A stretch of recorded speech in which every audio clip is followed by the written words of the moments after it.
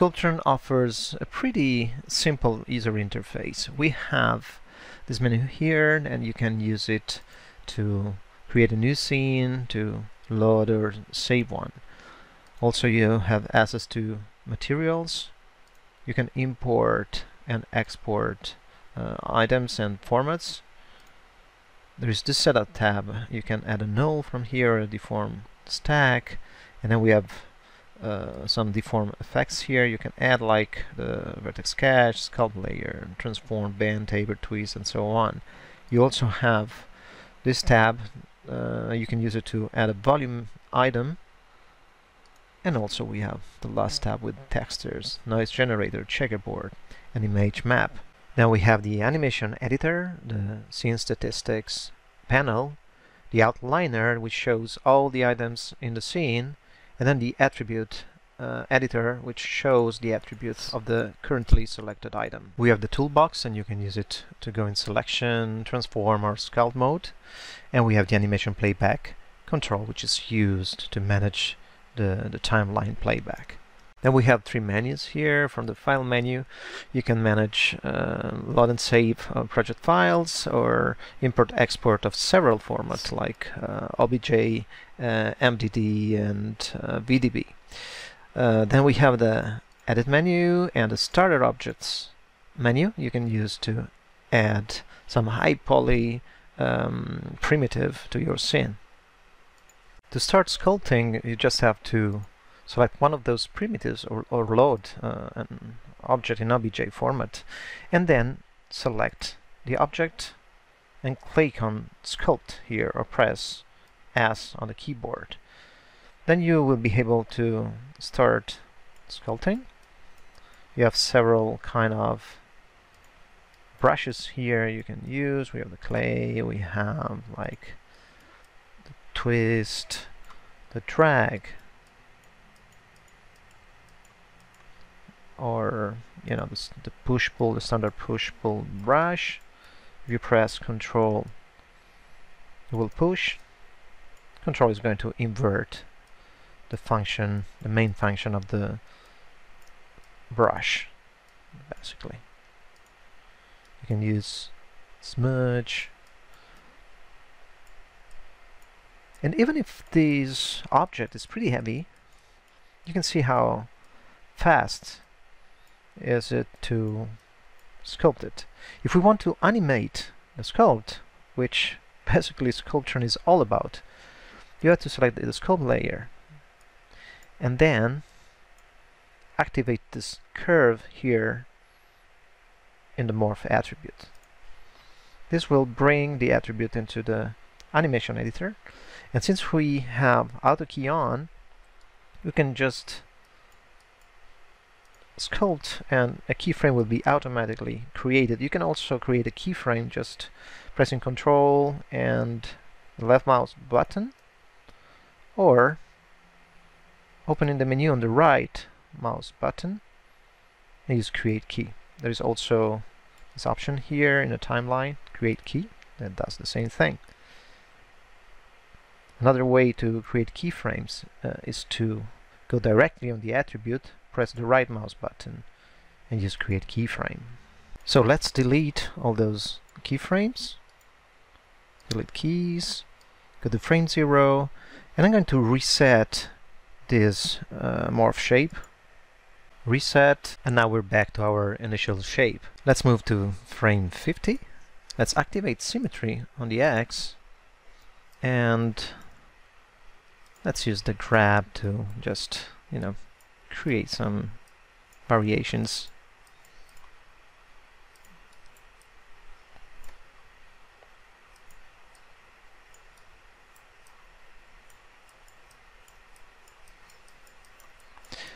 So now the changes I made are animated. We can also move the frame around. If you press the bar, it will start playing the animation.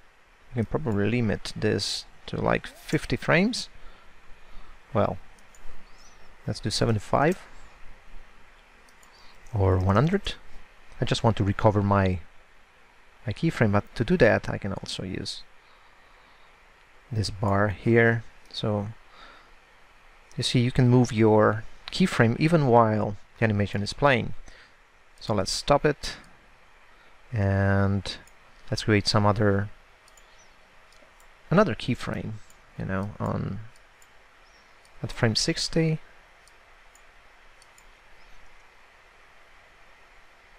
And now we have another keyframe added to the animation.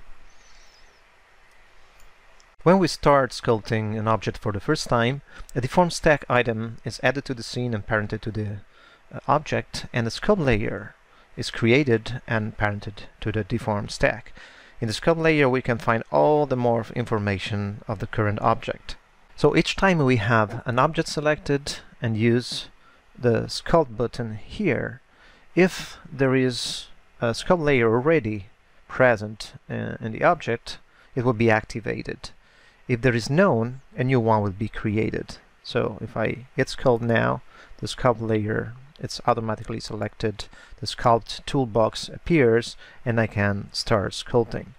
We can add as many sculpt layers as we need. So this is a new sculpt layer, and the other one is still active, of course. We can create like a keyframe, so let's activate the curve here.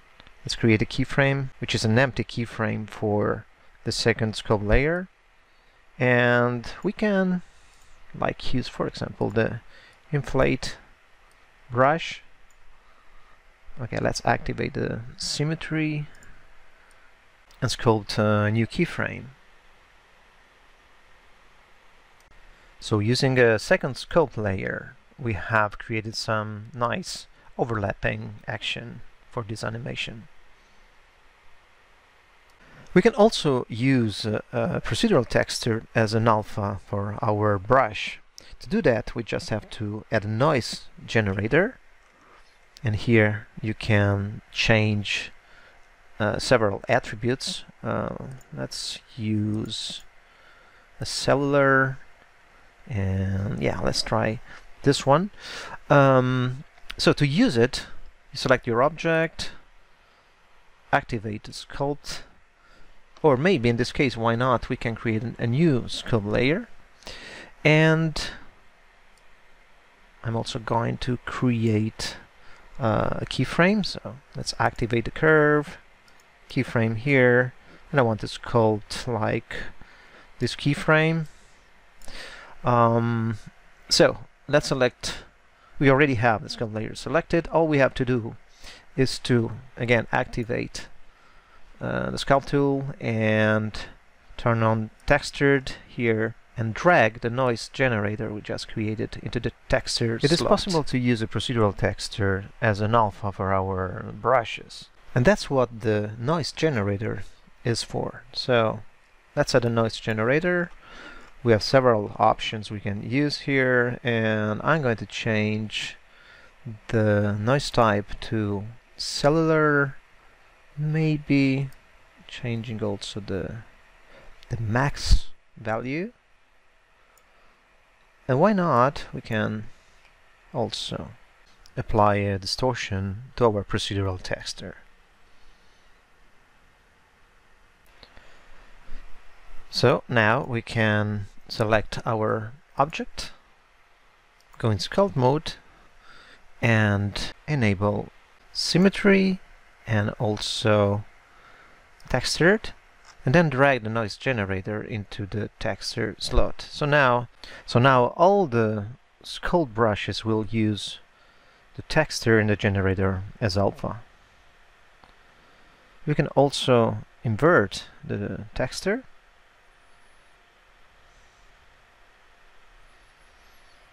or press Ctrl to use the grab along the normals. We can also apply some pretty powerful deformers to our object. So I'm going to select the object again and add a twist deformer. We can use fit to bounding box to adapt the deformer size to the object dimensions. The deformer will be added to the stack of the current object. Also, a reference null will be added. We can use it to animate the effect transformations. Let's select the deformer and change the twist angle.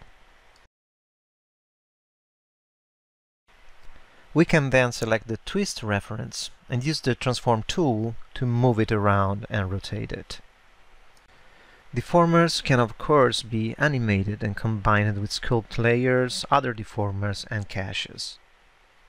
The ability to edit caches is definitely one of the most important features in Sculptron.